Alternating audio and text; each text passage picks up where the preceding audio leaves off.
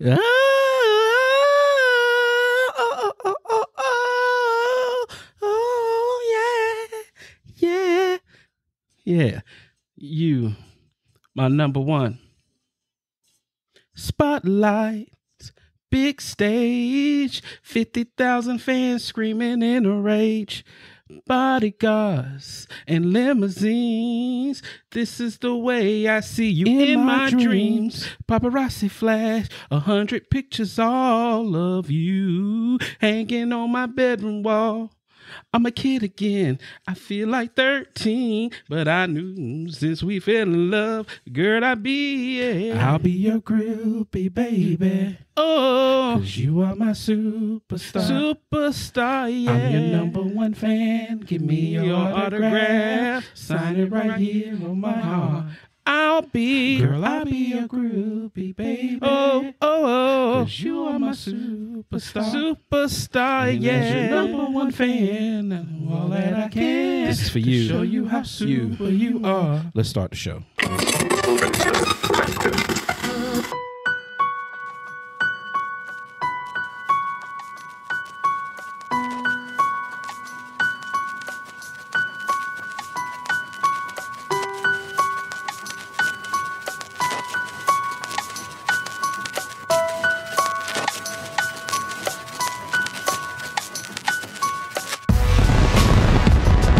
Welcome to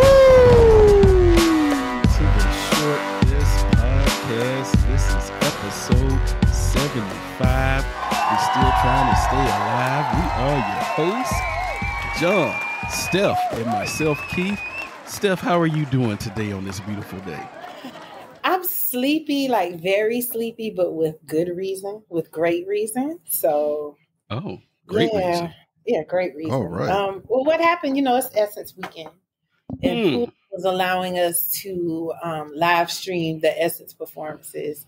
And until now, we said the only person I would stay up into the wee hours of the morning to catch a concert of is Beyonce. Okay? Mm-hmm. But for the past 2 nights, Janet, Miss Jackson. The original queen. Stir it up, baby. Shouts out to Antoine. Go ahead. Okay. Anyway, Janet's, dancing, not singing, kept me up 2 nights in a row. And no offense, Antoine, because I know I'm gonna catch it later. But same thing with Beyonce. You know how whatever. I don't play about Jay-Z's wife. But I put some respect on Kelly's name. Go ahead. In all seriousness, the performances from the different artists some were really bad, some were really good. And for 2 nights in a row, I was up until 3 a.m. or morning, night. And it was all worth it. Shout out to D Nice because he brought Carl Thomas out.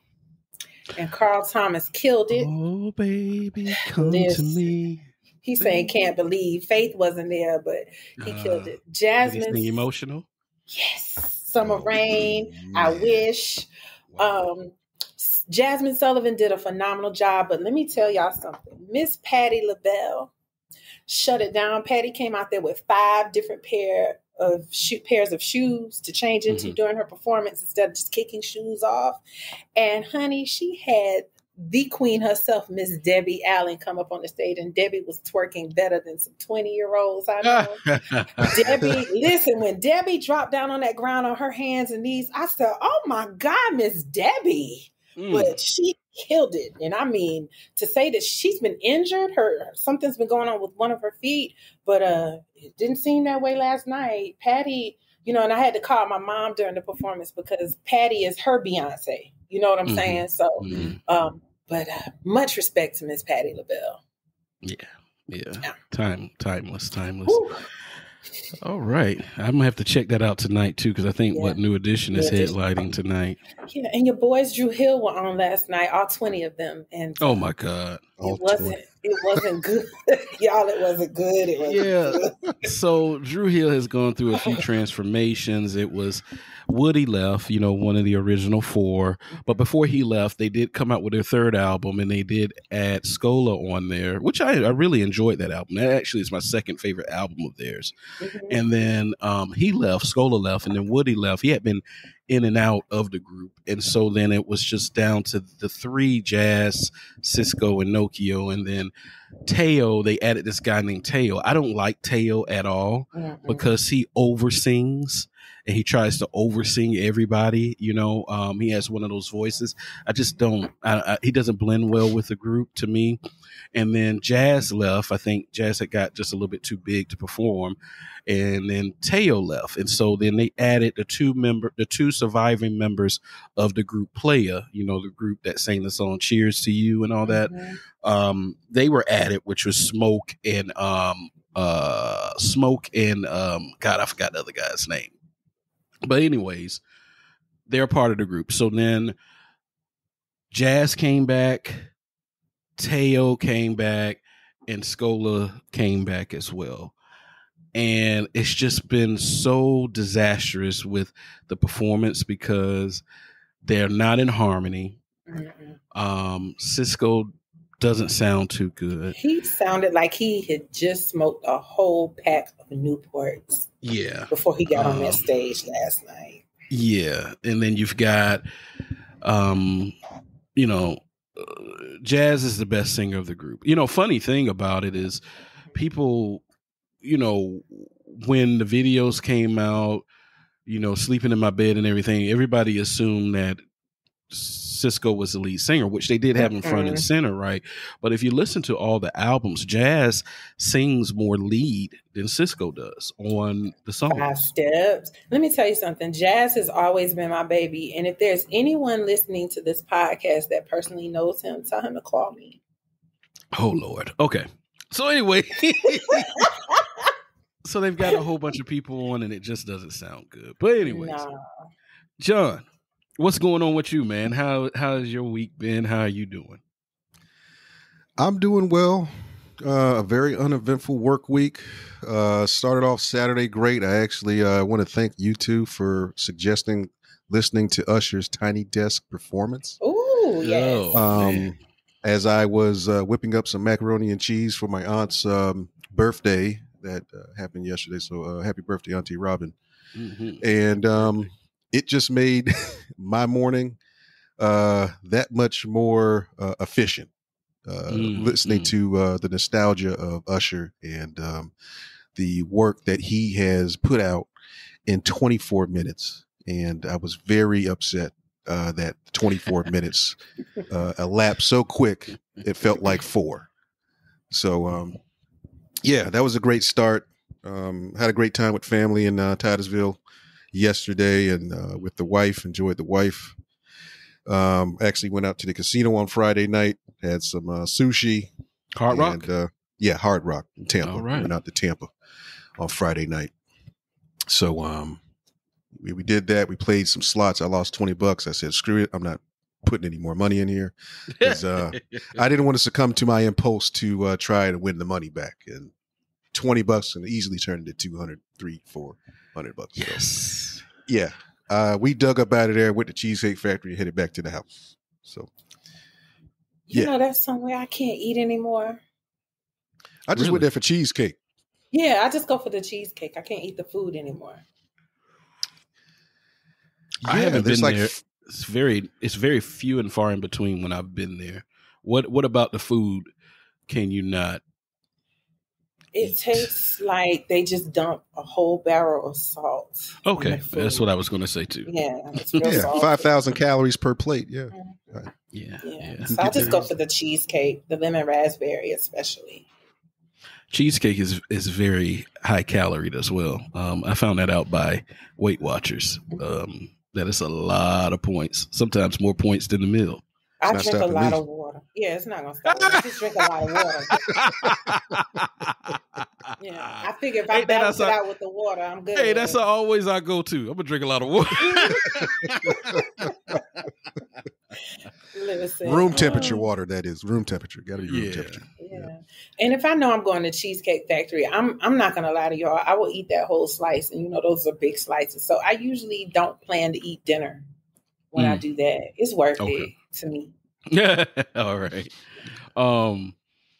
Yeah, John, that Usher Tiny Desk, it really just solidified. And I actually text Steph this. I said, there's really, there was a conversation at one point about a versus with him and Chris Brown, and no disrespect to Chris Brown because he's talented in his own way, but I don't think there's two people, in my opinion, that could go toe to toe with Usher in a versus. One is dead and one is in prison right now, and that's Michael Jackson and R. Kelly.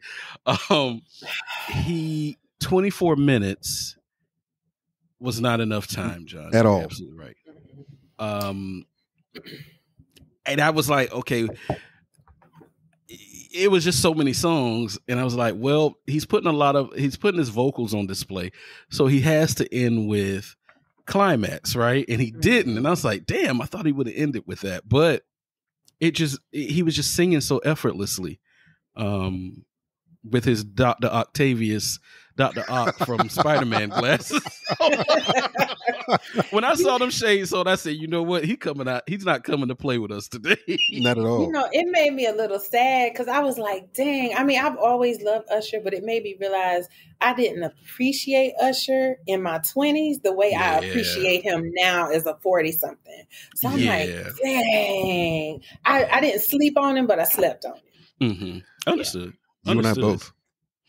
I think that there was at that time, there was not to diminish Usher, because I feel like, looking back as a body of work from an R&B, pop, whatever you want to say, I think that there's, he put on 2 back-to-back albums that I haven't seen an artist put on since Michael Jackson, which is 8701 and Confessions, and going back to MJ, Off the Wall and Thriller. So it's just like, wow, I've never seen that body of work ever done. And he did that. I think that one thing that comes to mind with Usher is that he was always at the top of the pack, but you have to look at what the competition of R&B was back then. There was so much R&B music flowing through the 90s and the very early 2000s that, it wasn't like he was overlooked, because Confessions is one of the top selling R&B albums of all time. Right. But you had him come out with a song, you had R. Kelly come out with a song, you had Case, you had Joe, you had, all these people coming out with music, Soul Child, all this music was just flowing from the male R&B side. And let's not even get into the female R&B side of things, but it was just flowing from both sides. Same thing with rap music around that time, so it was just flowing. That's why, in my opinion, when it comes to rap music, there's so many people from our generation that they feel is the GOAT.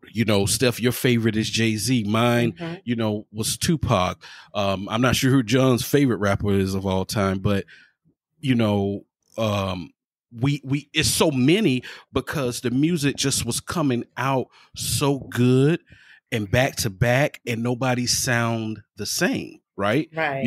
Everybody had their distinct sound. They had their distinct way that they rap. Of course, their accent, depending on where they were from. And then also the production that they used on their albums were unique to them. And I try to, give a listen to the music out now. There's really no R&B out, and again, no slight on anybody, but outside of a few standouts, which is like Jasmine Sullivan, or one or two of them. On the woman's side of things, there's not all the R&B singers sound the same. On the male side of things, they're trying to rap and sing at the same time, like they're Bone Thugs and Harmony. Right. So, it's just, and then for rap music, everybody sounds the same. You don't know where they're from. You can't tell that, everybody sounds like they're from the South, to be honest with you. You don't know if anybody sounds like they're from the West Coast, from the Midwest, from up north. Everybody sounds like they're from the South. Everybody's using the same beats. So I think that's why I wouldn't say overlooked, but it was so much music out there. It was a stacked field back then. It was a huge stacked field back then. Yes. We were spoiled. We were truly spoiled back then. Y'all want to know what's sad? I was visiting a client one day, and there was some boys, teenage boys, sitting outside on the curb, and they were talking. And I don't know what had previously happened where they saw him, but one of the kids, and if I had to guess, I'd say he was like 15, 16. He was like, did y'all see that old guy, that new rapper? And he's old. Why would you try to start a rap career at an old age? And so me being who I am, I said, well, who are you talking about? Just dipping in their conversation. When that little boy said Busta Rhymes, I said, son. I said, son. I said, where are you from? He said, I'm from here in Atlanta. So I had to school them on who Busta Rhymes was. They were like, oh, wow. Really? He's not new? He'd never heard of Busta Rhymes before. There were a few others that, rappers that came up in the 90s, early 2000s that they'd never heard of before. And it made me sad. I'm like, wow, we're not teaching these babies who these artists are. Well, what's so weird about that is that we knew what the generation of rap, who they were before, and we appreciated them and respected them. It's just music has gotten into this phase of where let me put an auto-tune to it and put, the same beat and it's cool. Right. You know what I mean? Like we don't actually have to have lyricism. We don't have a publication like The Source grading our music. We could just come out and, as long as it's catchy, you can sing along to it. It's cool. Yeah. And I'm like, how that's baffling to me. Like they didn't know who Busta Rhymes is. Wow. I was low key offended. And I will say one thing I love about my nieces, my brother's 3 kids who are 17, 15, and 12. I try to introduce them to music from our generation and they actually like it.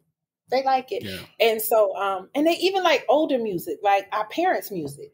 So what had me cracking up was the other day, my sister FaceTimed me and I heard the noise in the background. I said, what is that? So she said, hold on. So she went where the kids were, which they couldn't see her, showing me. And they were in the kitchen, in my mom's kitchen singing A Change Is Gonna Come by Sam Cooke. They knew all of the words. I was like, why are these kids singing this song with so much feeling? Wow. And my sister was like, they like the song every day. They sing it. So I was like, you know what, God, I ain't mad at it. That is amazing. That is amazing. I think also a big part of why we don't hear so many good singers is that these kids don't go to church no more. So they don't. That's my opinion. That's where all the good singers came from. And they, but speaking of music, let's go ahead and jump into this top 10. Last week, we did not get the top 10 in because we had a very powerful episode. Once again, thank you, Antoine, for coming on, joining us, talking about the overturning of Roe versus Wade. We had discussed that in the previous episode, 67, and so we were there. So thank you again for coming on episode 74 to talk about that. And so let's go ahead and jump into the top 10. Now, this top 10 was voted on by you guys a couple of weeks ago. And Steph was the one that picked the topics.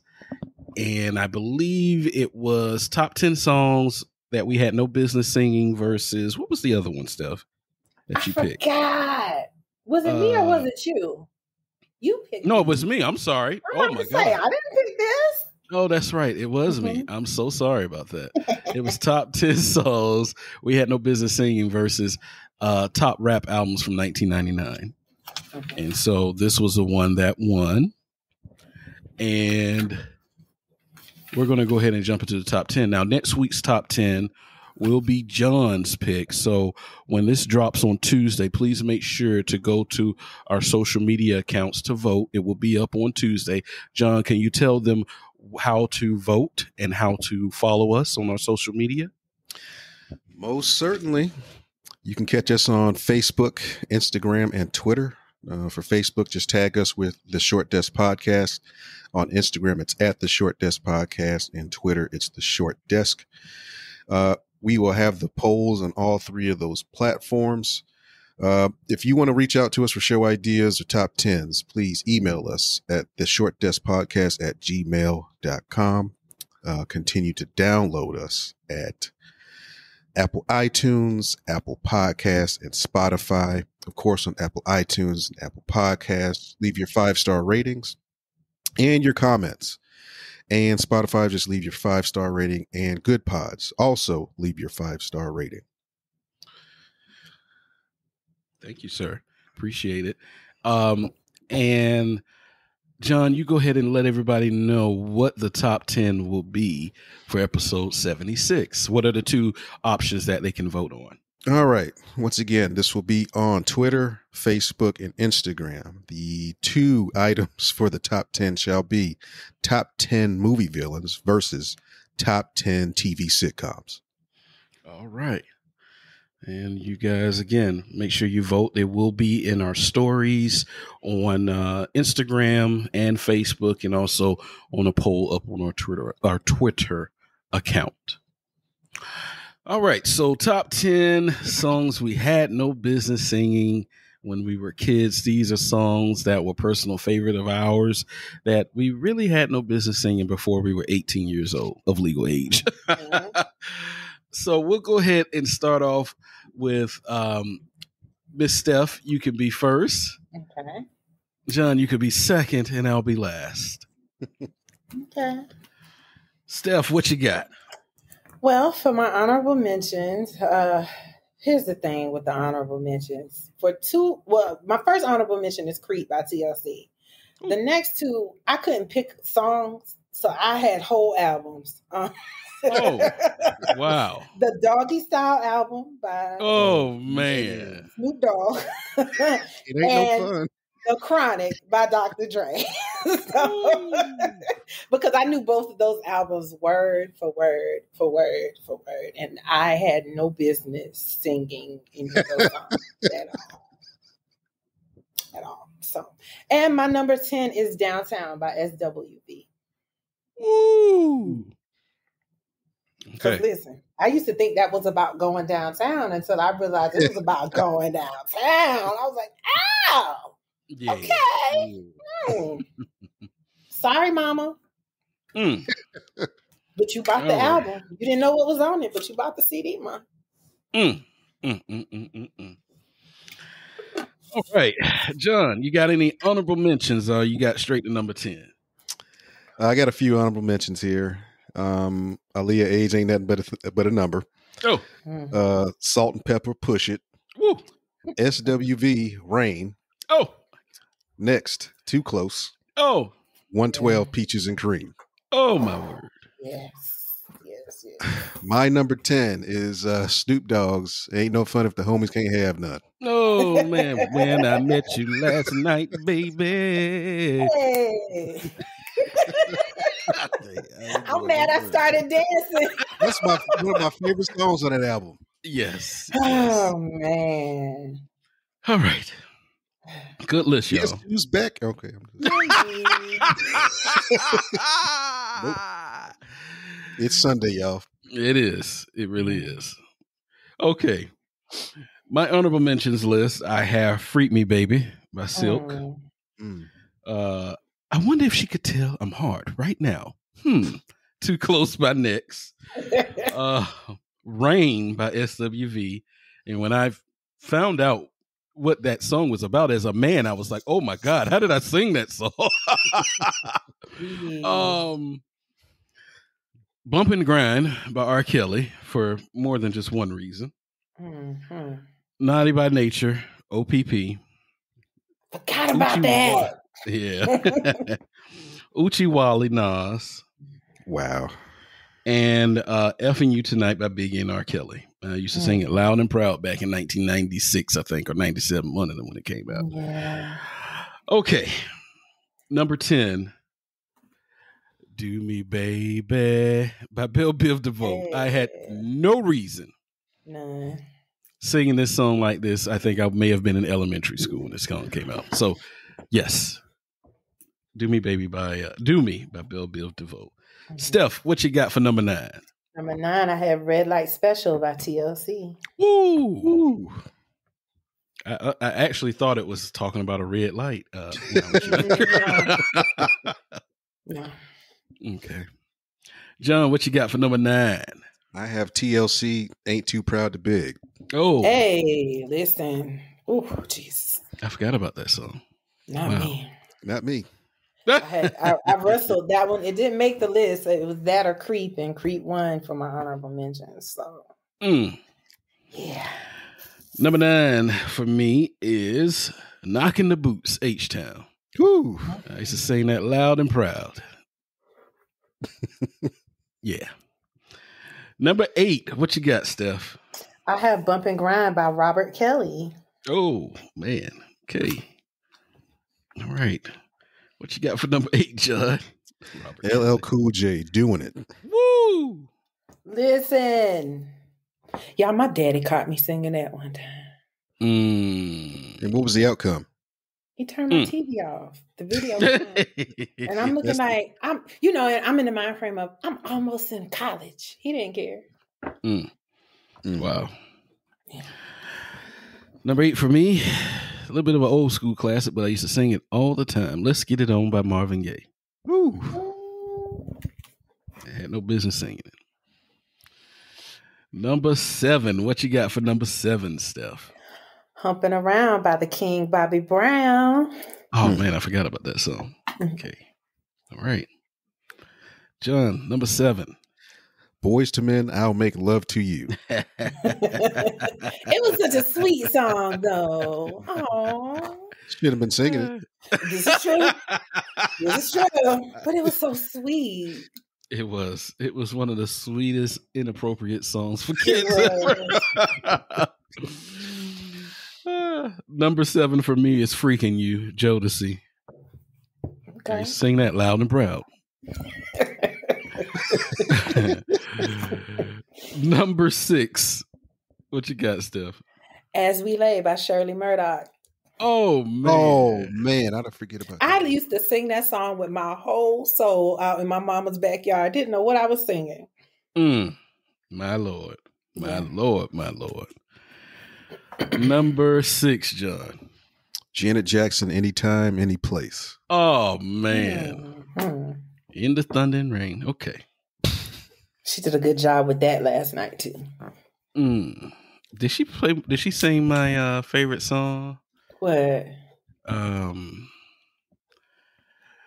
Back to Me. She sure did. Oh man, I hope Hulu is playing replays because she did all the classics because she was on 2 nights in a row.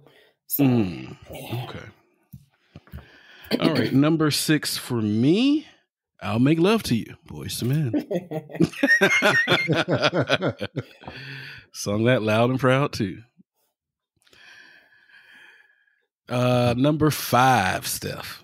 Number 5 for me, and I blame my 2 older sisters for me knowing the words to this song, Darling Nikki by Prince. Oh, man. I never got into that song until I was older, so I can't. Listen, that whole Purple Rain soundtrack. Come back, Nikki. Yeah.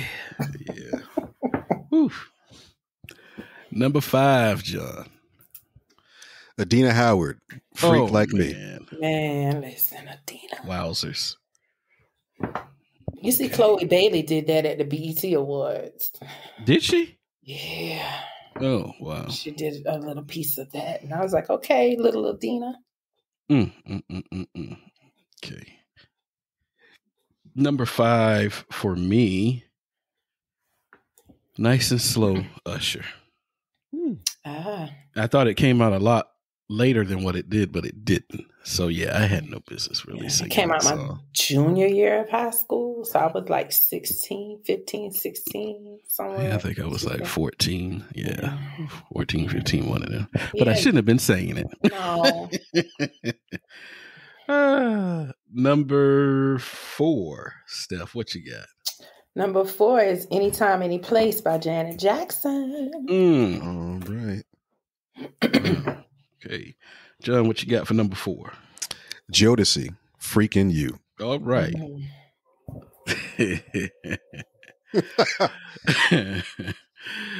Number 4 for me is How Do You Want It, Tupac. Hey. Listen, that song wasn't inappropriate for me for the reasons it should have been. Him telling C. Dolores Tucker she was an MF-er. Oh, yeah. Yeah. Oh, I'm sorry, she's deceased. That's so bad. But that just goes to show the length, of Tupac's "I don't give a F-U-C-K" attitude, and I love it. Yeah. Yes. Number 3, Steph. Number 3 for me, I actually kicked "Let's Get It On" by Marvin Gaye off the list for this one. "Fiendin'" by Jodeci. Woo! Man. Okay. Yeah. All right. Number 3, Steph. I'm sorry, John. As Yet, Last Night. Oh, I forgot about that song. Wow. Yeah, wow. We were too young for that. Yes. Way too young for that. Highly inappropriate. This was on the radio. But we knew all the words. All of the words. All the words. Most certainly did. Number 3 for me, and this one was before my time, Parents' Generation, but I still sang it loud and proud as a little kid and still love it to this day. Turn off the lights. Hey, Teddy P. And light a candle. Yeah, Teddy P. Number 2. What you got for number 2, Steph? For number 2, I have 12 Play by Robert Kelly. Woo! Yeah, right. He had no business singing anything R. Kelly. Off that whole album, okay? What you got for number 2, John? Silk, Freak Me. Oh, man. Yes, sir. When I was doing this list, my wife was like, well, you forgot about the other 2 Silk songs. I was like, baby, I think I was 18 at that time when they came out with If You and Meeting in My Bedroom, I think.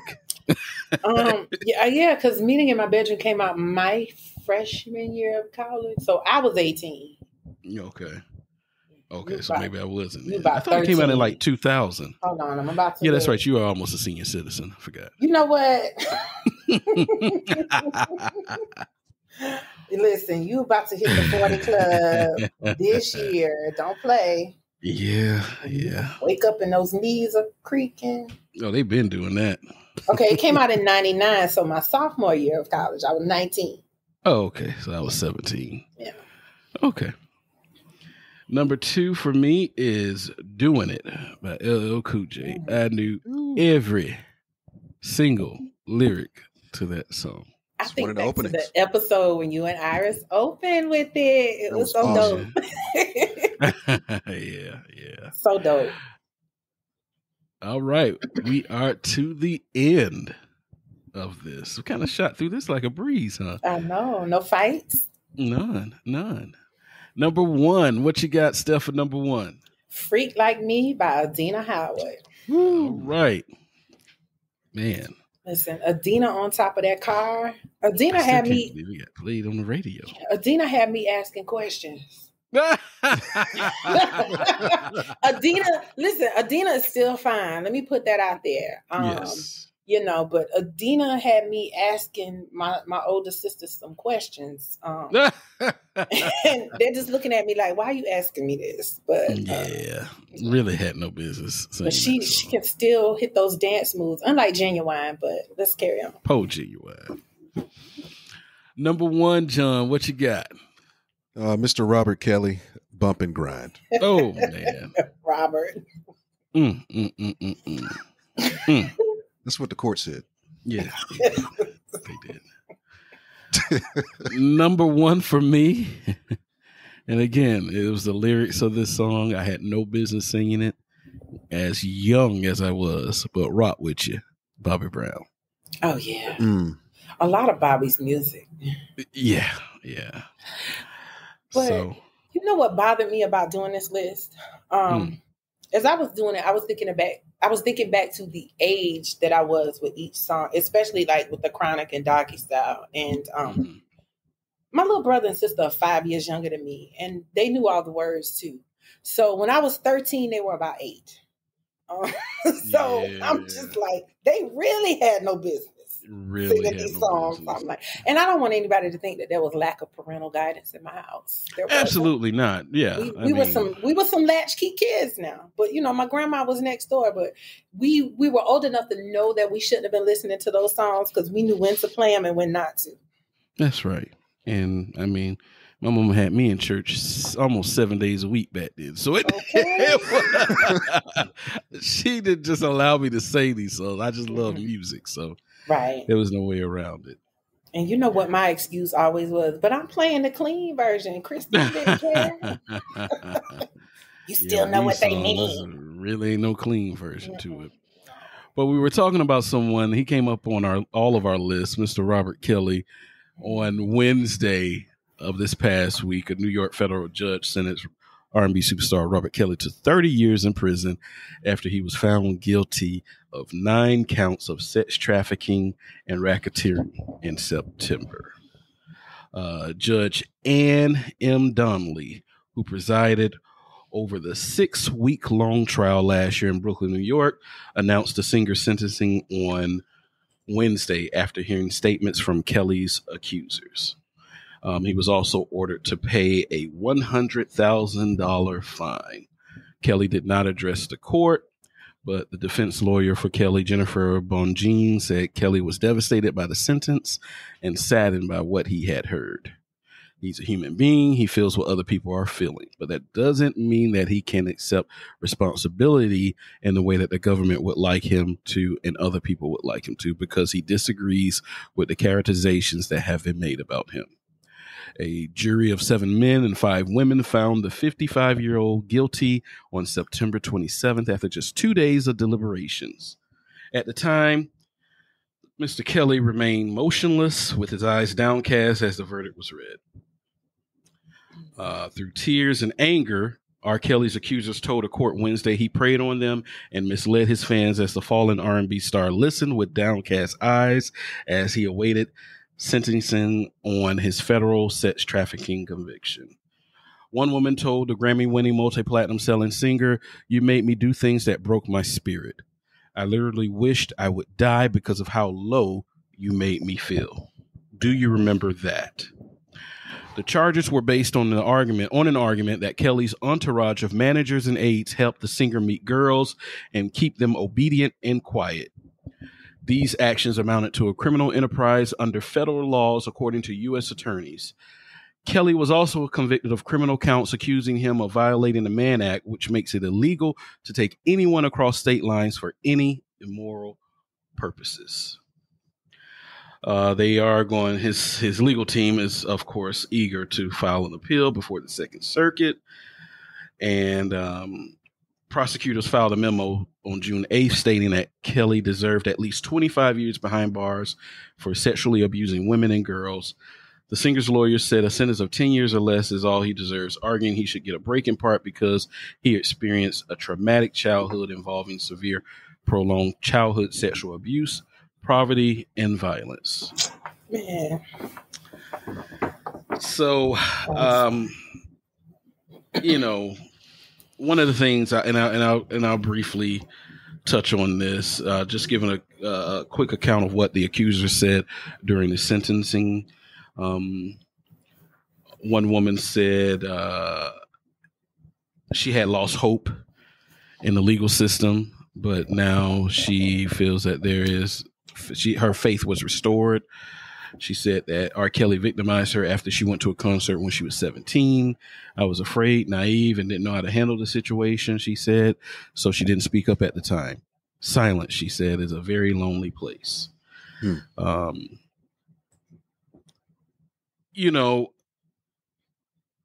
he still has some other charges in other counties that he is facing. I believe it's in 2 other states. And I believe one is in Illinois, and I can't recall where the other state is where he's facing charges. New York. Okay. So the thing about it is, you know, he was convicted, and was this a Fed case? Yeah. Yeah, he has state charges to face too. So. Yeah, it's a Fed case. So he's gonna do that time. Mm-hmm. Yeah. He's gonna do that time. My thing is this: I'm fine with him being, you know, sentenced and whatever he had coming to him. What I need to see is these parents be charged as well, because these parents groom these kids, knowing the chatter about what R. Kelly was doing at the time, knowing that, you know, he had married Aaliyah at 15. Aaliyah's mom too. She needs to be charged too. All of these people. Yeah. They are. Well, from my understanding, it was the uncle that didn't want them together. From what I heard. Now, I may be wrong. But they all need, all the parents, that Surviving R. Kelly documentary that they have. I think it was called Surviving R. Kelly. Was that what it was called? Yes, because it's on Netflix right now. Yeah.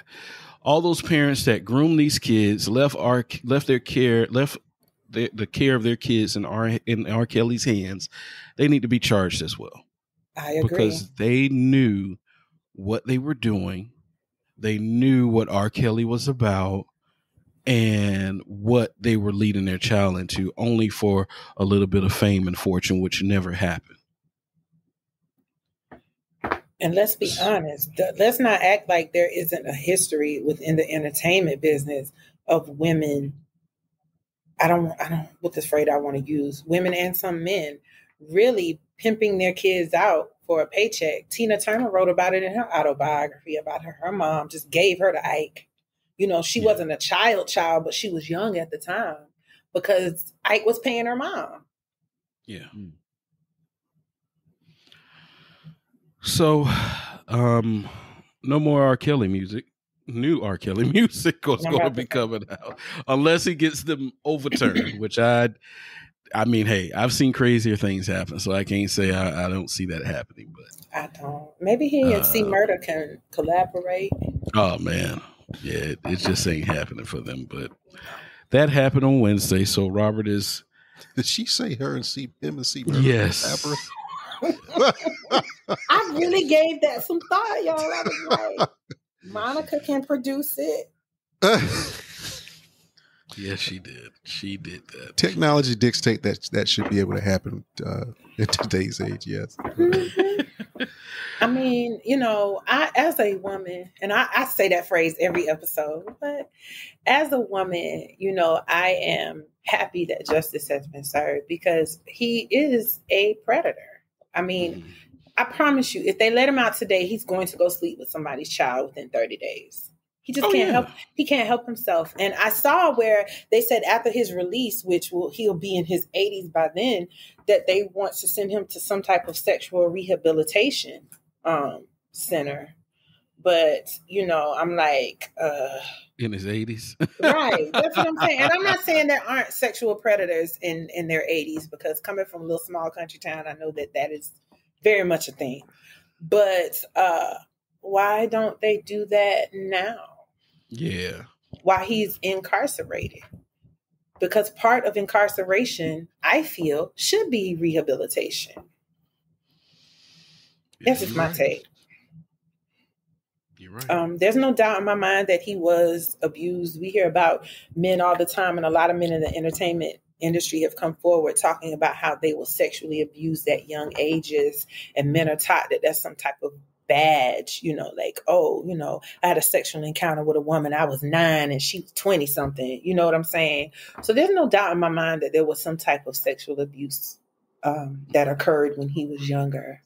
But that's no excuse for what he has done to all of these young girls. Well, he and their parents. So I am in full agreement that the parents need to be charged as well. Absolutely. Go ahead, John. We're all in agreement here. I'm glad this monster's locked up. I'm really disappointed that it took this long after his power and influence waned over the decades in order to get to this point. because a lot of people were bought off, including the parents, as you two alluded to, his cohorts who were complicit in this effort to deflower and dehumanize these young ladies. And I wish it wasn't just him that was being prosecuted to the fullest extent that the law would provide, but all the people who were complicit in this effort as well. In order for this to be fair and just and equitable, I think all parties involved need some form of prosecution and need to pay some sort of restitution, whether it's in the form of monetary means or whether being locked up and your civil liberties just being stripped from you and you be locked up so you can sit and reflect. But a lot of people are getting off, and I can understand the Fed wanting a big fish such as Robert Kelly, and then you have the municipalities in Chicago and New York who are probably up for a re-election or something like that for state and district attorney. That's the only reason they're bringing up charges as well. So it's quite sickening when I think about it in those facets. But that's just the world that we live in. Everybody's out here looking for clout and looking to maintain some sort of monicum of power. And but I'm happy with the verdict. I question whether or not is he going to actually going to serve 30 years, or does he have? Is there any possibility parole, or has that been details of that been released as of yet? Well, when you are sentenced in a federal case, I think you have to serve at least 85% of it. Yeah, okay. You do. So more than likely he'll be convicted in the state cases. Yeah. So if he's convicted in the state cases, is that on top of what he's supposed to serve under federal jurisdiction, or is that going to run concurrent with the federal charges? I wonder. That'll be up to the courts. Okay. Mm-hmm. Yeah. So anything short of being overturned, being appealed and overturned, he's going to be in there for at least a good 20-something years. Mm-hmm. Now, you said something earlier, John. Let me ask you this: so you think if he had kept his celebrity status in the last 10 years that he had the previous 10 years, you don't think there would have been a conviction? Probably not. If he was a financial savant and was able to pay a lot of people off, because we know how this how the legal system works. It's the haves and have-nots, and if you have a fair amount of financial resources, you can basically get yourself out of many predicaments that people who are not financially or in financial scarcity, they're not going to be privy to the same opportunity to get themselves out of legal quandaries. So that's just my feeling. If that's off base, it is what it is. But I think the fact that he essentially ran out of that financial, the financial monies that he was able to acquire over the decades, mm-hmm. and keep I assume the legal process at bay, or not even being able to pay off some of his cohorts. The dams or the levees broke at that particular point, and that's when all jurisdictions from the federal to the state level were looking to bring up charges on him. That's just my thought. Okay. Wow. Well, all right, Kelly. You did the crime. It's time to do the time, brother. But we're gonna get you, boy. I'm not a fish. It ain't funny, but Yeah. Again, I do hope to see these something happen with these parents that led them to let those kids start killing.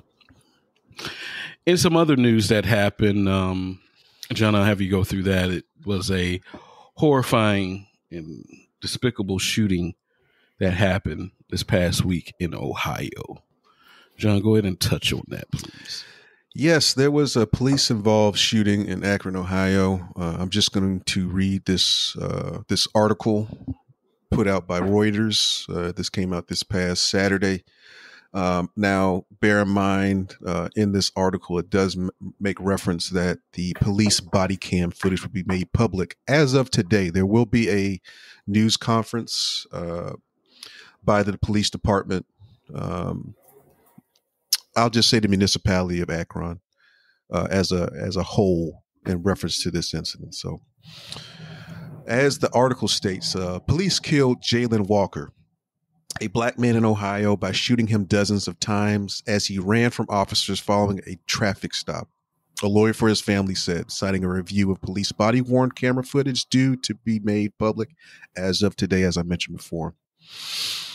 Comments by the Akron Beacon Journal attorney Bobby DiCello described the video as brutal and said Walker's relatives worried that protests this weekend could turn violent. They had to shut down 4th of July festivities this week. That's how bad it is. The shooting was the latest in a spate of killings of black men by law enforcement in the United States that critics say are unjustified. We're all bracing for the community's response. And the one message that we have is the family does not need any more violence, DiCello said. This is the lawyer for the family.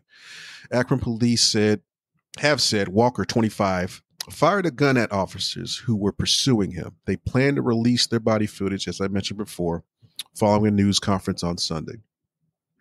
There is a scheduled protest or march scheduled for that same day or around the same time as the news conference. Roger Pound, senior pastor of the Second Baptist Church in Akron, said during a prayer rally on Saturday that protest is a way of crying. And he was actually one of the ones permitted to see the video. He didn't provide too much, but he called the footage shocking, saying that it showed Walker posed no threat when he was shot down in a manner the pastor likened to a massacre. 90 times. 90 times. And he has about 60 to 80 wounds on his body. And they can't tell whether or not those are entry or exit wounds. That's how bad it was. Oh. It's barbaric, Pound said in an interview with the local television news station. You'll see tomorrow. Or today, rather. Officials have said the deadly confrontation began when officers tried to stop Walker for a traffic violation while he was driving early Monday morning. Walker fled, according to the Akron Police Department, which said officers reported a gun being fired from Walker's vehicle. After several minutes, Walker exited his vehicle and ran, without his gun, mind you, while officers chased him on foot and fired at him, saying he was presented as a deadly threat. Walker was pronounced dead in the parking lot where he fell. Police representatives did not immediately respond to requests for comment on Saturday. The family lawyer said his team, of course, has not seen any evidence Walker fired a weapon and that police body cam footage showed him running with his back to officers when they gunned him down. He is just in a down sprint when he is dropped by, I think, the count is more than 90 shots, DiCello told the Beacon Journal. Now, how many of those land according to our investigation right now? We're getting details that suggest 60 to 80 wounds. It was not clear how many bullets struck Walker because bullets can cause wounds both entering and exiting the body. The preliminary report from the medical examiner's office found Walker sustained multiple gunshot wounds to his head, torso, and legs, and that a weapon was recovered from a car, but Ohio's Bureau of Investigation, though it did not specify which car it came from. Pounds told, and this is the pastor, that Walker did not have a weapon when he was shot. It was in his car. Compounding the tragedy, according to the Beacon Journal, Walker's fiance had died in a car accident last month. Oh, man. Oh, Jesus. Those cited attorneys for his family as saying Walker had no intention of harming himself or others when he was killed.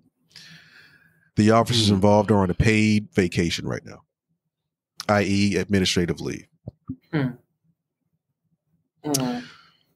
So body cam footage will be made available today after their press conference.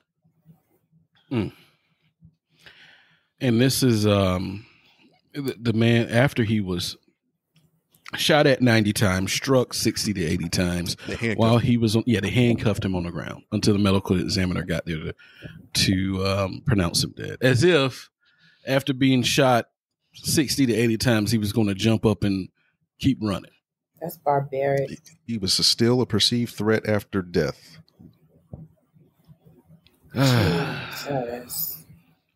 60 to 80 rounds.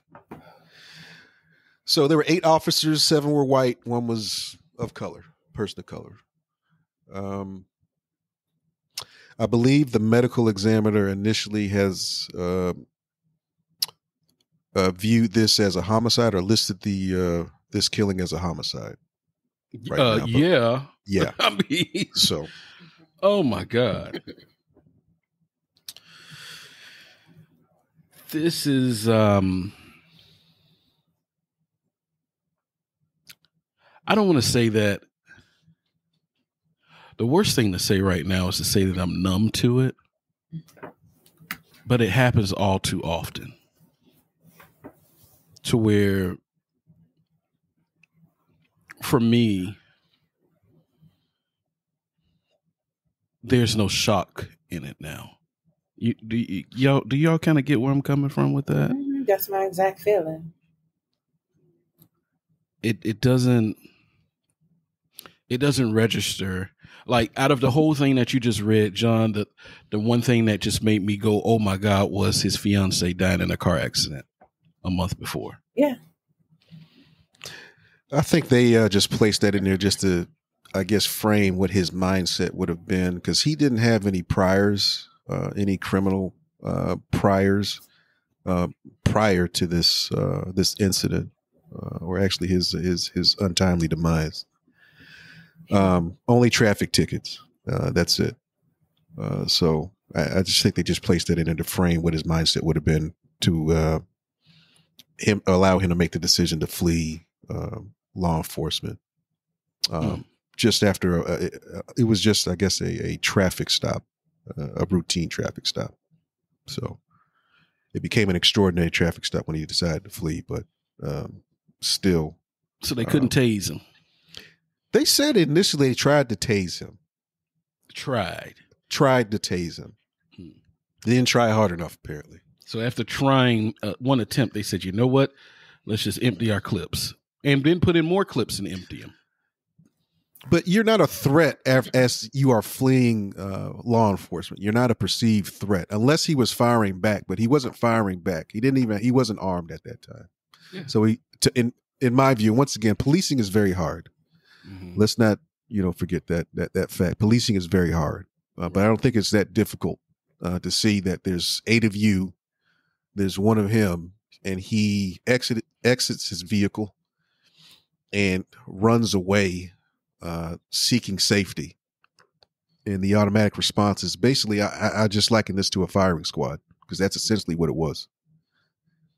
Especially if he got hit 60 to 80 times. That's barbaric. Yeah. A man was killed here week before last, by the police, and there was nothing. Like Keith said, it's so common now. It's just no coverage on it locally. Yeah. But that's it. And there was no one spoke about it. The mayor made no comments. Well, of course he did. He's on the side of the police. So, it was just very sad because the man was mentally ill, and he did have a knife, but they shot him because he wouldn't come out of his house. It was his house. He wouldn't come outside because the neighbor reported that he was a homeless man and he was squatting. No, he was just mentally ill. He owned the home, and no charges were brought up against the police. It just makes it's exhausting. Yeah, it's exhausting. We don't have so many words, or can't really eloquently put together conscious thought, because it just happens so often. So, but you know what? We people, and I'm including myself, the thing about it is, even though it's a cycle on their parts too, they're going to kill Black people. We get outraged for about 3 weeks. We protest, throw tantrums in the street. We go back to normal. Yeah. Mm. We don't pause supporting these businesses that support and fund the police. Yeah. We don't go out, I have my thing about voting now, but we go and we vote for these candidates because they're Black, instead of, digging into them and seeing if, they are supporters of these people that are killing Black and brown faces. And I'm guilty of that, with Andre Dickens. I fully supported him, not knowing he was, who he is, a phony. You know what I'm saying? So it's like we don't do our homework. And I'm not saying that we're to blame before anybody puts words in my mouth. But I just think that we don't apply enough pressure. We don't hold them accountable. Yeah. We don't. And it is our fault. I'm going to say it for you. You don't feel that way. I'm going to say it. It is our fault because we allow these candidates to get in our face, to tell us why we should be voting for them, what they're going to do, how they're going to help us. And then the minute they get in, they spit in our face pretty much and help everybody else but us. And I mean, not just local. I know. I have to call him out. Yeah. I feel you, but local and nationally, it just we allow these candidates. Listen, we sat right there as a collective, as Black people, and we said, "Oh my God, Donald Trump is horrible." And listen, some of the words that come out of that man's mouth was just ignorant, stupid, and crazy. But we didn't sit back and look at some of the things that, behind the scenes he may have been doing. And again, I'm not advocating for him. I'm just seeing what I was seeing. Some of the monies that he was giving to these historical Black colleges and things like that. We let another man come in our face and tell us that if you don't vote for me, you ain't Black. And guess what? We voted for him. He hates us.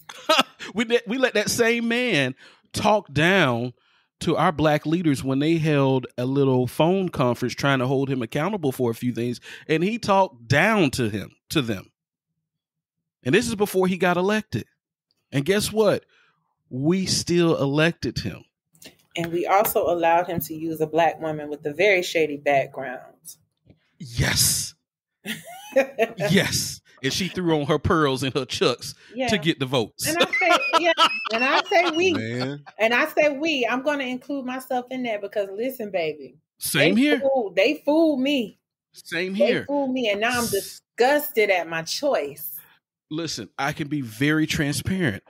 I sat there when I went and voted, and I did not vote with my brain, and I do everything with my brain, not with my heart. Sometimes that's bad, right? But I do everything with my brain. But I sat there and I said, oh, man, we can't have Agent Orange in there no more. He's too terrible. He's too horrible. Not realizing that this man that I was about to vote for has a history going back to the 70s and probably before then of being against Black people. So does his Black female vice president. Correct. But because he was the vice president of the first half Black president, because he had a half Black woman running with him as vice president, I got swayed. And I'm telling you, that was the longest time I ever took in a voting booth to circle or fill in who I was voting for. I sat there for about a good 12 minutes. Oh, excuse me, y'all. Headphones fell off.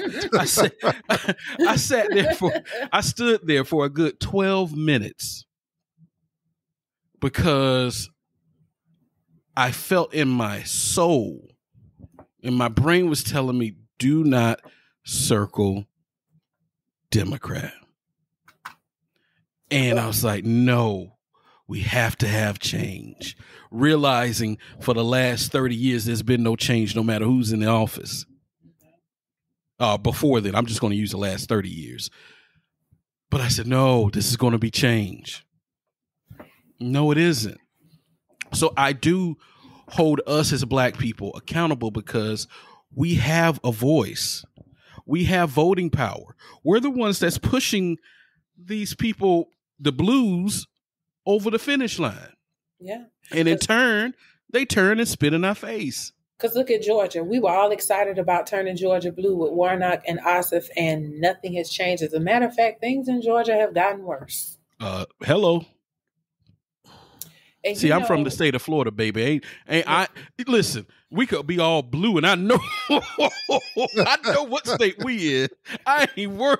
You can tell me all day long it's gonna be a change. I'm be like, yeah, okay. And the sun is about to hit the earth right now, as you say that. But for some reason, as much as I have distrusted her in the past, I just have a gut feeling that if we Black people in Georgia can get out there and get Stacey Abrams in that governor's seat. I do believe that's going to start a change in Georgia. It will. Because now it's going to be very violent and very messy the first couple of years because of the white folks up there being very upset. Y'all let that Negro woman from the South get into that chair. Because I've expressed to people, no matter if Stacey's in or if Kemp wins again, I want out of here. And I keep saying that because I'm trying to manifest it and I'm trying to get my prayer warriors on it. I have to leave Georgia. The climate here, it's as a Black woman, it is too dangerous for me to continue to live here. And people love to say, well, you're in Metro Atlanta. It's still Georgia. Yeah. Mm-hmm. It's still the dirty South. And as a you don't live in Metro Georgia, Atlanta. You live in the outskirts where they really do the. I don't live in the city of Atlanta. I live in Metro Atlanta. Well, I'm sorry. Yeah, you don't live in the city. Yeah, I don't live in the city. So, but we're still right here, and even here where I am, it's not bad. But if I travel about 20 miles south to Henry County, it's a totally different climate. Mm-hmm. So I'm just like, I want out of here. I just feel it's too dangerous, especially with Roe versus Wade being overturned, because you already know Georgia already voted to ban abortion. Mm-hmm. And now, so it's just a matter of time before it's like, okay. And, not that I'm out here actively seeking to get an abortion, but as we explained before, there are other things that come into play as well. So I want out of here. Like, I'm not going to stop until I leave, until I'm gone. But, it's I'm not going to lie to you. Since the presidential election, I have not been back in a voting booth. And I know I'm going to get some slack for that, especially from my family.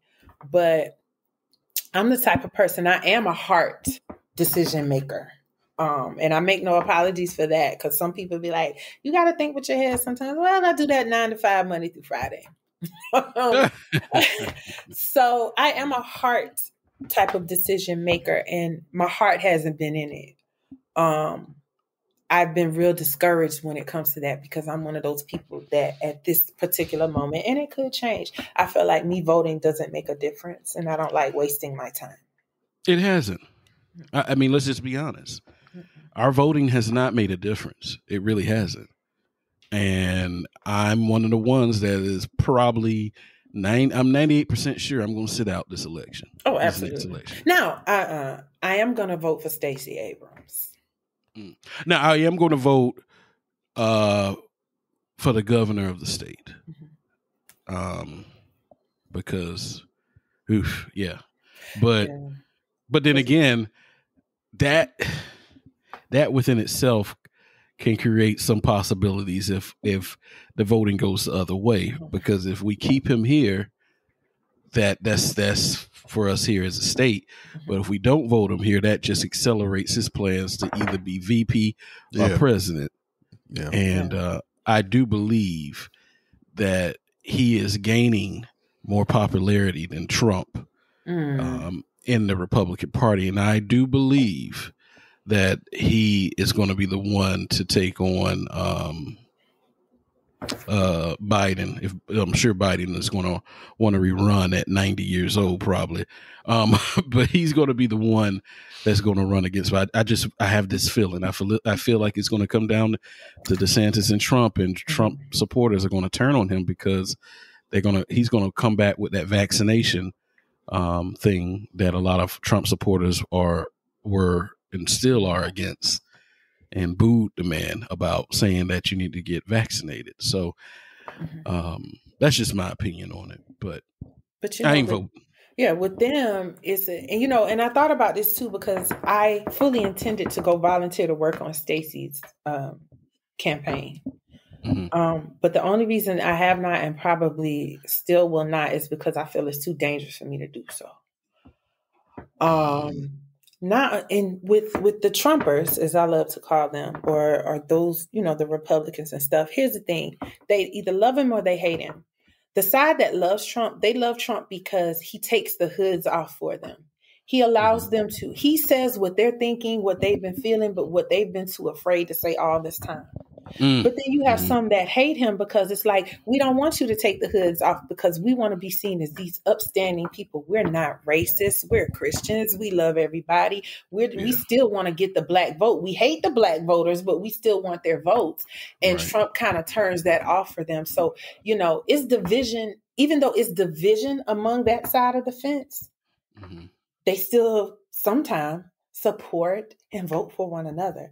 But on the other side of the fence, and I'm not going to say our side of the fence because I don't claim to be Democrat or Republican, because I have aligned myself with both of those parties at one time or another. With the other side of the fence, it's like they're going to be divided, and they're going to let you know they're divided. There's no unity. There's no, and they don't stand together. So they would rather lose a lot of battles for the sake of, I'm going to stand my ground, as opposed to coming together and holding things down for the good of the people. Yeah.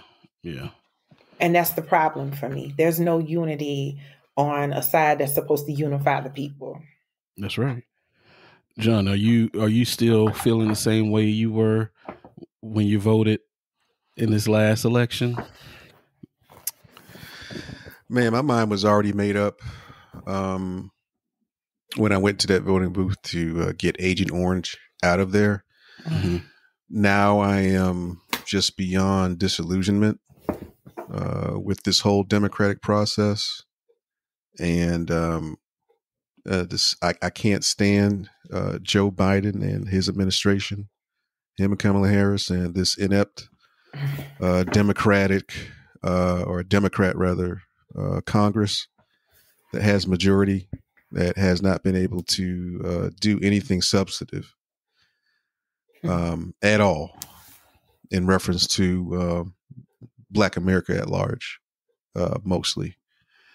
Whenever there's a Republican in it, they get shit done, regardless if it's popular or unpopular. They get shit done. They don't care. They don't care. They don't care about your feelings. They don't care if it's popular or not. They don't care if 90% of Americans don't want this. They're going to get stuff done. And a part of me really appreciates that. It help really but respect it. I can't help but respect that. Just like Jehovah's Witnesses. They're there, hell or high water at your door. Everybody's doorstep. I respect it. They're very consistent and persistent in getting through their agendas. That they probably didn't normally verbalize during the campaign trail, but they get stuff done. But Joe Biden and his anti-black ass, I can't stand him, and I'm ashamed that I actually voted for this dude. Woo! Yeah, I'm ashamed I voted for this dude. Because I feel if I would have just, as you stated, Keith, voted with your heart, not your head, I would have gone with Agent Orange, and I probably wouldn't. At least I know where I stand with this guy. Right. Yeah. I know where I stand. That's right. I don't have to question anything with Joe Biden. Hey, guess what? He gonna give us a little crumbs too now. Trump gonna give us some crumbs. Biden ain't gonna give us nothing. Exactly. You're in a state of chaos all the time. I'm in a state of chaos, anarchy. There's no order whatsoever. And then the fact this guy is mentally challenged. I'm sorry. Yeah.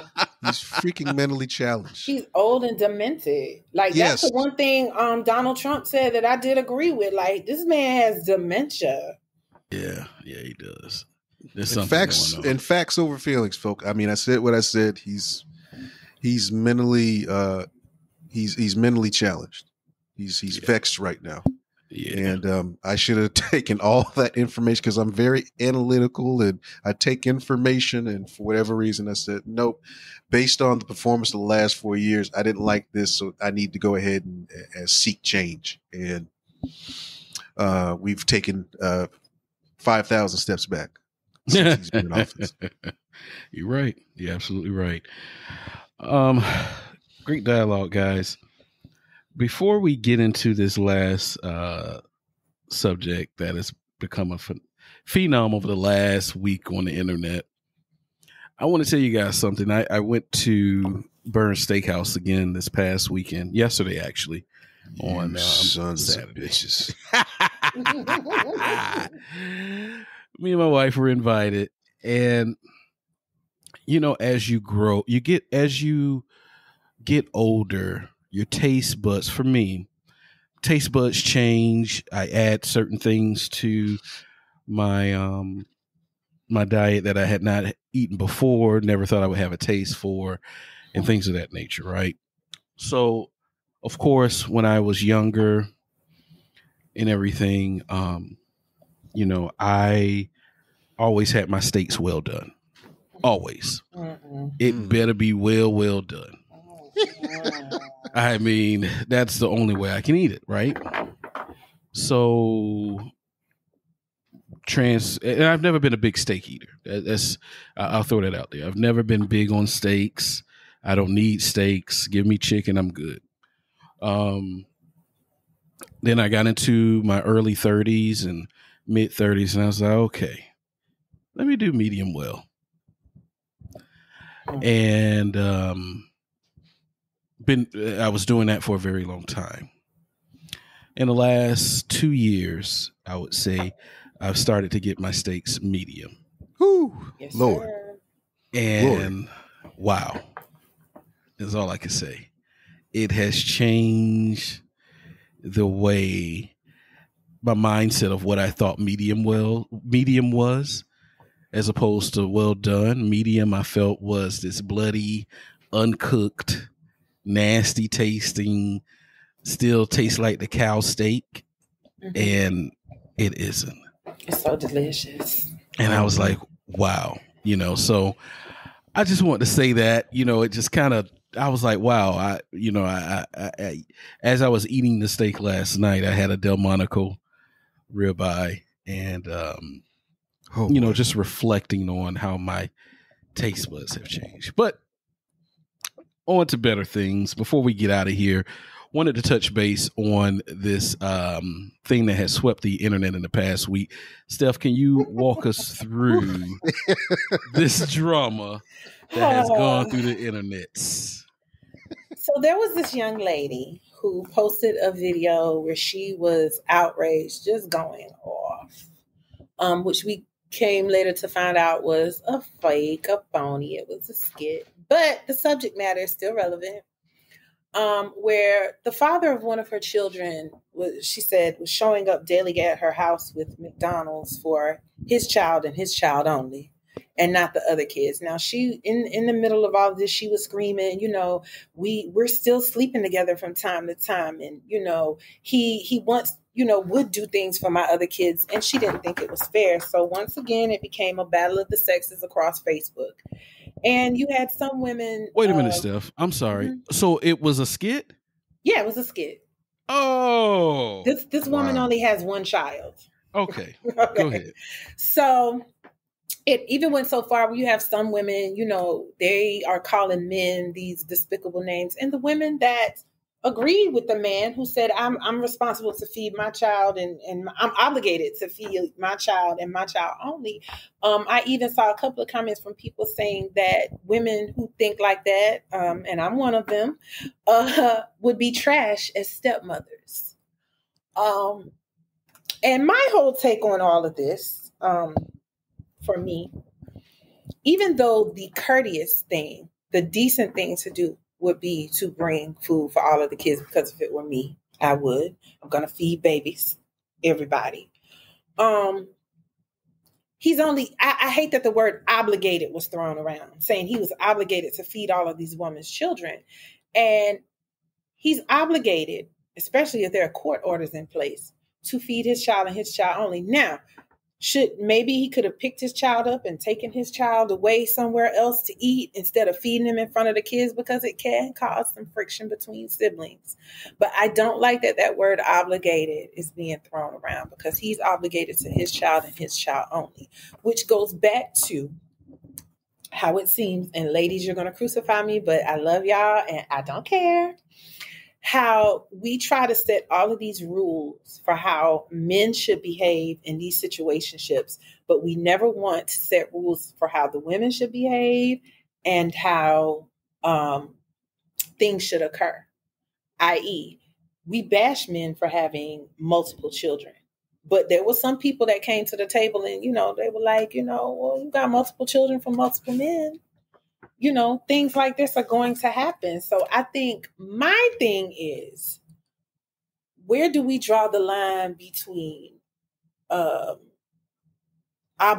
obligations and ridiculous expectations? Wow. Okay.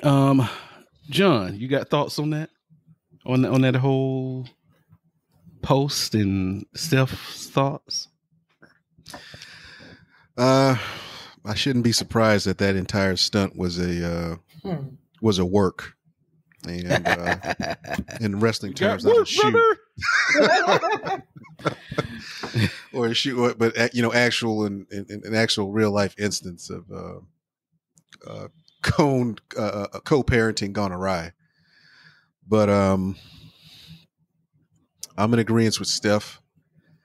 The courteous thing, but I would have been to buy all the kids some food from McDonald's. But if that were me, and we're no longer together, and essentially just like when you are severed from a job or you remove yourself from a job, all benefits cease for all other parties involved, other than the ones that I am obligated to take care of. So in that instance, if my son or daughter needs something to eat, I will bring my son or daughter something to eat. Now, if I'm worried about optics, I would remove my child from the household so that my child can go ahead and have nourishment. But the man or the woman in that situation shouldn't feel entitled to someone else's financial resources, especially if the person had no involvement with creating other said children. They shouldn't be entitled to said person's resources just because you feel that's the right thing to do, or you are entitled to that benefit. Those benefits are once again voided once the relationship has been severed. And at that particular point, if the two of you have a child and only have one child, then you should co-parent based on the fact that you two have that one child together. And there should be no expectation, zero expectation that, well, Christmas is coming around and I have 3 other kids that aren't his, so I know he's going to buy him some Jordans. So the expectation is the other 3 should have Jordans on his dime. No, he should buy his kids Jordans and Jordans alone. And I'm not endorsing Jordans because I have no allegiances to Jordan. I'm just using that as an example. So if it's McDonald's, I don't care what it is. He's beholden to that child because those two decide to have that one child. He needs to take care of that one child. He needs to be involved in the nourishment of that one child. And there should not be any expectation to feed 2, 3, 4 others in that case. Otherwise, it's utterly ridiculous and not within reason to expect that type of benefit. Yeah. I mean, I'm not going to sit here and say that if I know there's other kids at the house, I wouldn't bring any food, because I would. That's just me, right? Right. But if I want to take my child out, well, first off, there's the one thing that everyone needs to understand is communication is key, right? If my child is at the mother's house, hey, just want to let you know I want to bring my child. I'm going to bring my child something to eat.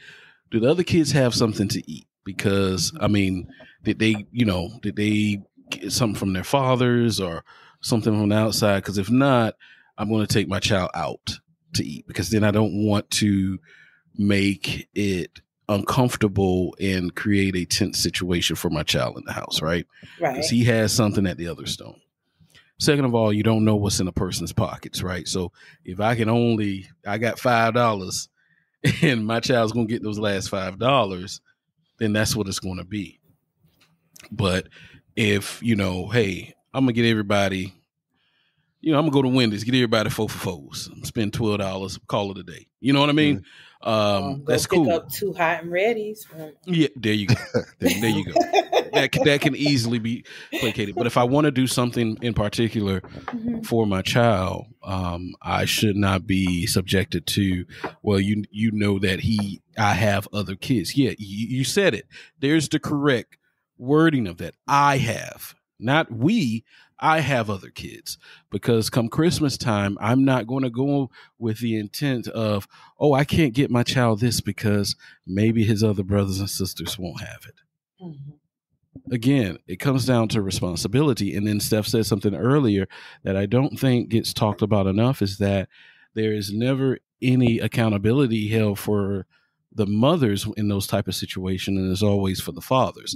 Either the father's not doing enough, either the father's not present. Now is the father's not doing for the other kids that aren't his. You know what I mean? So when does that responsibility start laying on the mother side of things when it comes to that? Hey, we all do things that, maybe in hindsight we shouldn't have done. Yeah, she may have multiple fathers, but okay, that is not any one of those fathers' responsibility or fault for doing for their child, and the other one, and they're not doing for the others. Right. As John alluded to earlier, my child tells me that they want these brand new Jordans. I'm not going to say, no, daughter, son, I can't do that for you, because your siblings will not get those from their father either. No, my child asked for that. I'm going to get it. And if that's all I can afford, which, those type of shoes and that stuff, that's all you can afford. I mean, it's totally different if you're getting them a game, a game console. That's their game console, but they can share that with their siblings in the home, at their mother's home. But you do not put the onus on telling the father, that's not right. You don't know. You're right. You have other kids, and because you failed to manage your money, and now you're waiting to the 11th to get your food stamps, it's my fault. And you know what? One thing that bothers me as a woman who, I have several female friends who are unmarried with children, and there are situations with the dads of these children, with maybe the exception of one, my friend Nakia. I've never had this happen with her.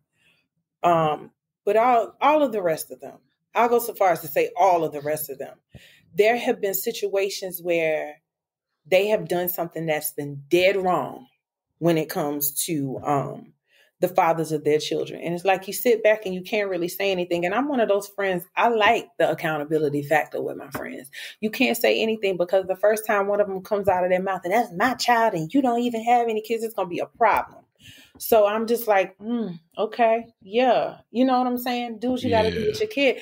But it breaks my heart, because they do all of these crazy things. And I say crazy because it's crazy. Some of the things that my friends do when it comes to the fathers of their children is just outright crazy to me. Okay. Mm-hmm, mm-hmm. And that's why when I ended up getting pregnant, I had lots of questions, like, well, why are you giving this baby his last name? That's his father. Wow. First of all, why are they even asking you that question? Yeah, that's none of their MFing business. Why are you doing this? The whole time, stay in your lane. Right. You know what I'm talking about? Why are you even asking that question to your friend?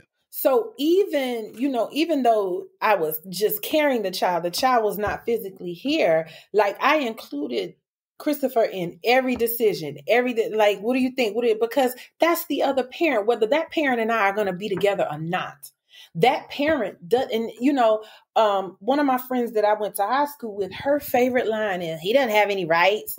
And I'm like, but that's still her father, and her child is 6 now. But I'm like, that's still her father. You know what I'm saying? You know what, Steph? And you know what happens then? Mm-hmm. These kids get older and find out that their mothers were keeping them away from their fathers and were the problem. And then they end up turning on their mothers. And then the mothers are sitting there going, why? And how many times have we seen that among some of our friends and family when they grow up and they find out that mama was the problem? Right. Because so it's like, and that's heartbreaking because, sometimes as adults, when we become adults and we find out that mom and dad are not who we thought mom and dad were. And I'm not saying that in a bad thing because I don't want my mama as a bad thing because I don't want my mama to tear my head off. Mm-hmm. But you learn things about your parents when you get older. You're like, oh, you know what I'm saying? Like, oh, mama isn't perfect. Daddy wasn't perfect. You know what I'm saying?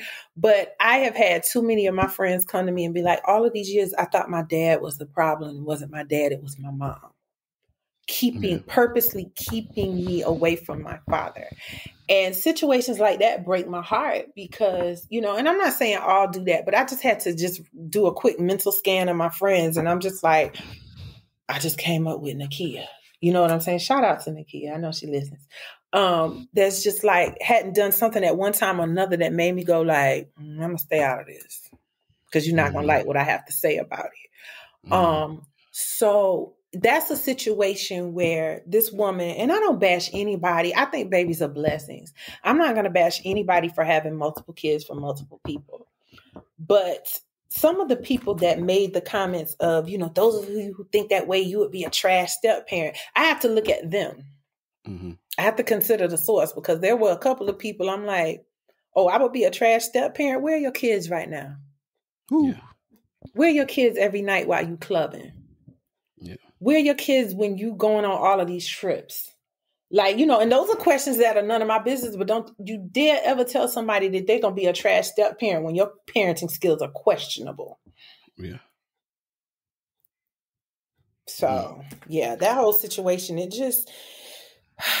sparked a lot of debate and it made me look at a whole lot of people in a totally different light. Yeah. Yeah. Yeah. You just, everybody's different, but I would like to say to those that are raising their kids, whether it's the mother or father, be mindful of what you're telling that child about that other parent because it will backfire on you. Right. It's going to backfire on you. Whether you realize it or not, it's going to backfire. So those first 17, 18 years you have of feeding that child all that negative information and negative energy, it's going to backfire on you because that child is going to come to the truth and that relationship will never be the same. Never. So, well, we have come to the end. I do want to say this. One of the things that I talked about before is our Patreon page. We're still working on that Patreon page.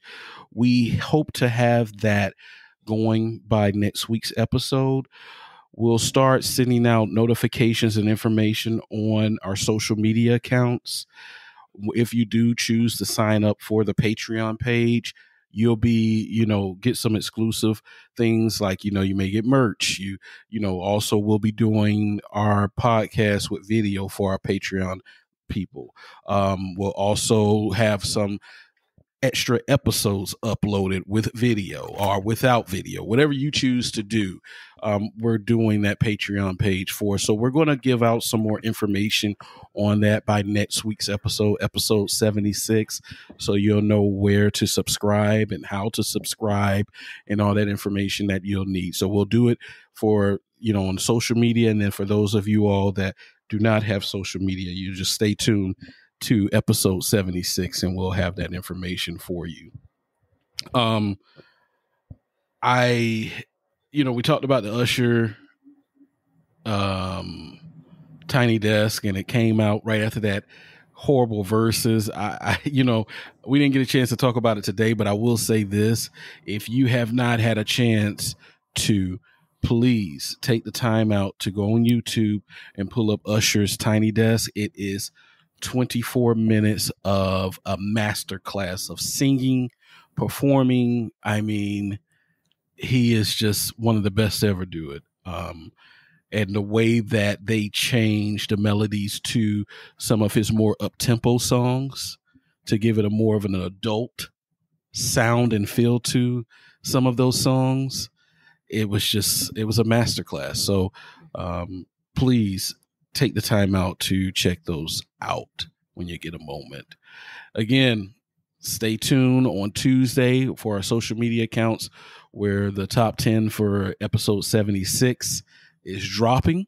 So you can go and vote in the stories and everything that we're doing with the podcast. We want to thank you so much for supporting us, for downloading us, for just really sticking by us with everything.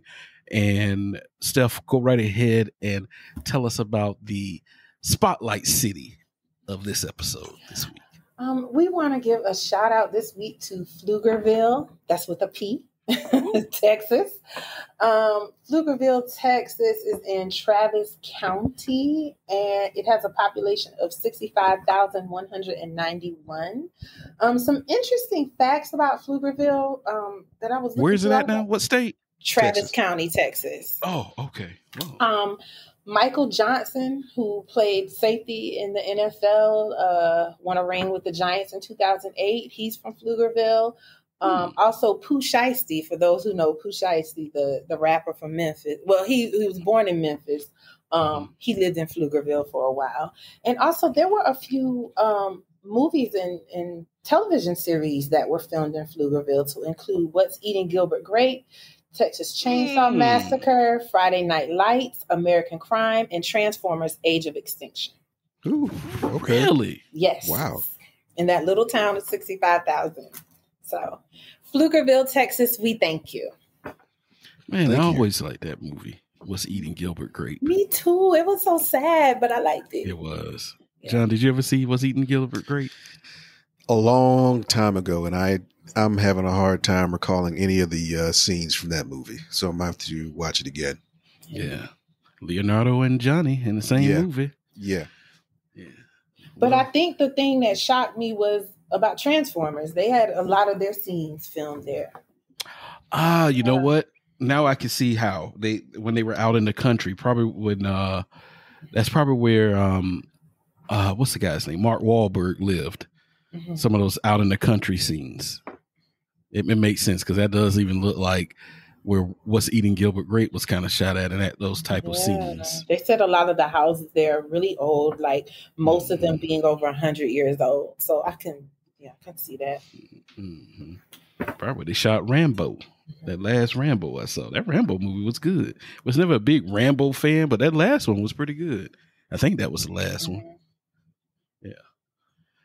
All right. Well, we are the Short Desk Podcast.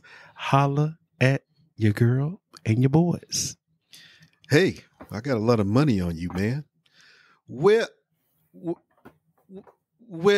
you's getting ready to be a rich nigga. You see, cause come next week,